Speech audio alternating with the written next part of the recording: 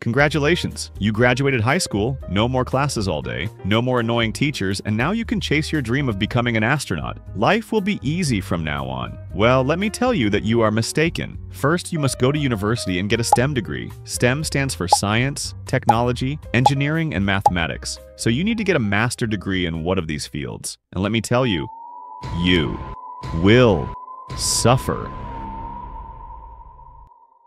Wow, look at you, you survived. Now you have to apply to join one of the space exploration organizations. But here comes the tricky part. To become a NASA astronaut, for example, you need to have the US citizenship, and same applies for other big organizations. You won't become an astronaut directly. You need at least 2 years of experience in the astronautics field. After those 2 years, you need to pass a physical exam. So if you want any chance of getting selected, get off that sofa and go run. If you are selected, congrats, you are an astronaut now, but you won't be able to go anywhere yet. You need to undergo intensive training to be able to survive in space.